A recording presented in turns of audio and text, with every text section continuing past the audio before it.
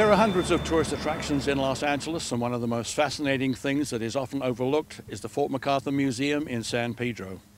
Come with me as we show you these tourist delights at this truly unique and one-of-a-kind museum.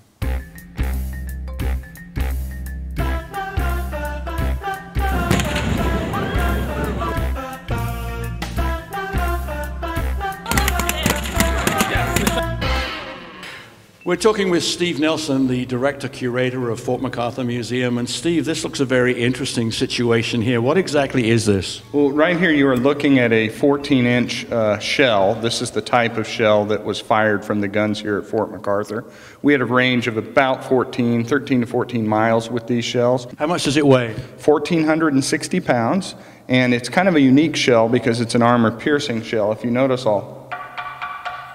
it doesn't sound very meaty, does it? It sounds kind of flimsy and what have you, and it is.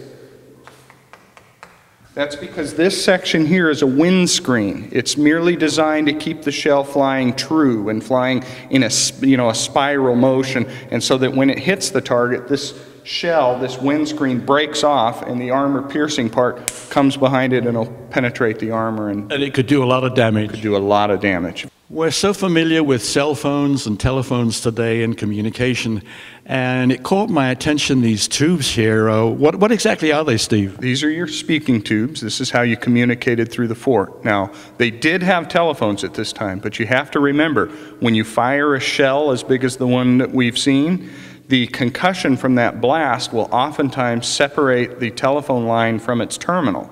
These never fail.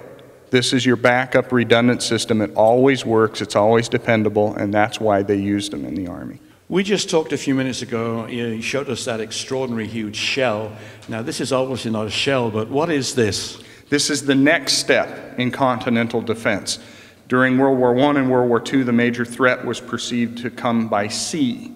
After World War II, the threat was perceived to come by air. And so this is a Nike Ajax missile. It was a conventional missile that would have been fired up to defend us during the Cold War.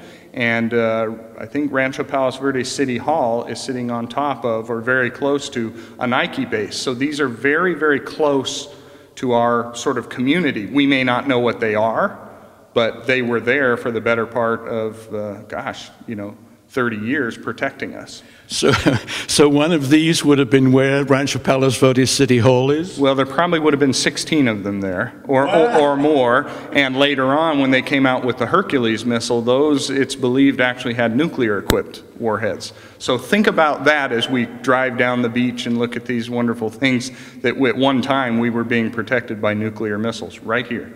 We're pausing by what looked to me like a huge turbine, but I'm absolutely stunned to find out this is a gun barrel? Well, it is a replica of what the gun barrel, the breech system, would look like on one of our giant guns out in the pits. And what sort of size shell? I mean, this is absolutely enormous. That's your 14-inch diameter, so that shell that we saw in our discussion, that would have been put inside here with 400 pounds of gunpowder behind it. Steve, this is probably one of the most weird-looking things I've ever seen, and I'm sure it's military in nature, but what exactly is it? Well, believe it or not, John, it's a very rare gun mount. Unfortunately, you wouldn't know that from the looks of it. The condition is really poor. There are an estimated 4 of these in the world, and this is one. Our long-term mission will be, of course, to rebuild this and get it into its configuration. This was a 90-millimeter gun, and it was the type that protected the mouth of the harbor. There were 2 of these located in Bluff Park in Long Beach, and 2 of them located on the Gaffey Bulge, which is right here as you enter Angels Gate Park. Okay. We shot some footage of some really incredible events and sort of recreations. I'm wondering if you could tell our viewers, I believe that's one of your main events of the year. What exactly is that? It has everything to do with history. And part of our mission, it isn't just to get people involved in Fort MacArthur, although that's the primary, but to get people to even think about stuff. And this event basically welcomes in people who interpret Roman era history, Revolutionary War history, Civil War history, World War I, World War II, any military history at all. This is a weekend that they can come together and share with people.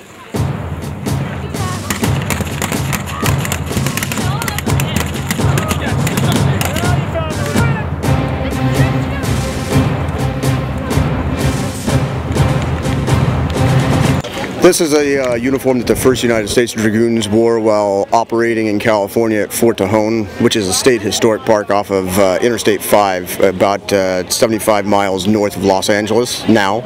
And this is what they call the uniform of model of 1851, which was inspired off of French fashions. Which is French fashions? Well, they were the preeminent military power in the world right at that time. They just got done fighting the Napoleonic Wars, and they were operating in several areas in the Crimean War in the 1850s as well. So the United States was copying not only England but France as well as our military fashions go. I started out as an Air Force major. Because of my height and glasses and a leather jacket, they kept asking, "Where's your hat, General? Where's your pipe?" So I thought, well, if I went out and got a hat, got a decent pipe, put stars on as opposed to a major, that's your only change. That's a quick promotion. It's still a khaki shirt and pants. It's really kind of basic. Well, you know, the American units get a lot of press around here, and you always see the movies with, you know, Band of Brothers and all that kind of stuff. But I think it's important to let people know that there were a lot of, you know, the Allies were a big group of nations that helped defeat the Axis during World War II.